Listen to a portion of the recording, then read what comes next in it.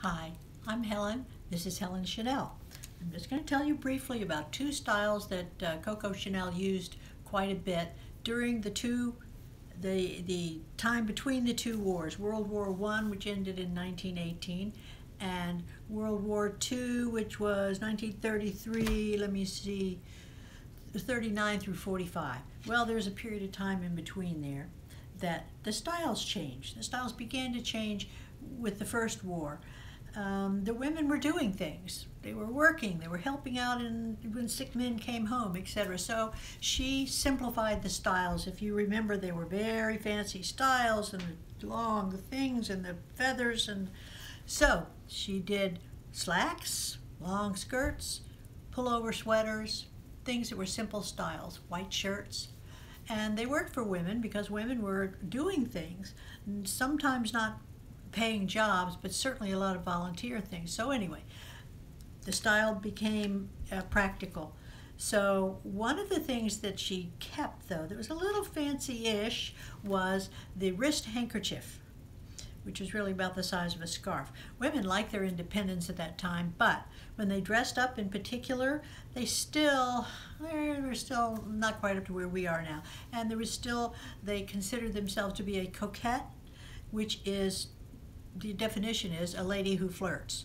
So they had this scarf that went around the wrist, tied around the wrist, they called it a handkerchief, and she would flirt with it like that. "Oh, sir, you flatter me." Here's a picture of it so you can see what I'm talking about. All right, do we see this? This one here, over here. See the thing around this lady's wrist? Well, that was her wrist handkerchief, and you can see it's with a fancy dress, which is a little higher in the front than in the back, which is another sort of huge step. But anyway, Coco Chanel used that quite a bit.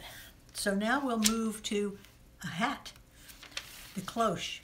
And it was invented in 1908. She did not invent it, but she started using it around 1922 through 33, because before that time, even though it was invented, and it is a tight-fitting hat with a bell shape, women had huge hair. They never cut their hair. They put it up in combs, or there was a Gibson girl thing which your hair went up like this, and, whoa. So you couldn't fit a hat, so Chanel at that time used giant flowers for people's heads or ribbons.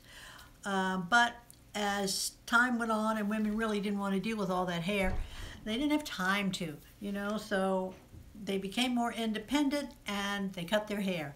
And they had little finger waves, I'm sure you can picture it.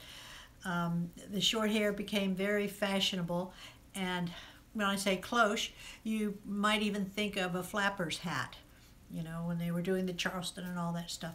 So I can show you a picture, that and a velvet beret, and here's a picture. You can see it's a tight-fitting hat, and the brim makes it look kind of like a bell. They weren't all quite that low. You could get them not quite so huge. We still use those today in a way. Here, I'll show you. This is one that I have on my website, and it's a rain hat, but it has the cloche idea.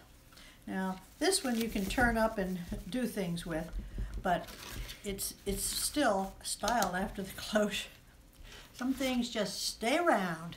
And now that is, as opposed to, let me just show you. Here's another hat that I've got that goes over the head tightly, but it's not rounded. It isn't, there's nothing about it that says it's a bell.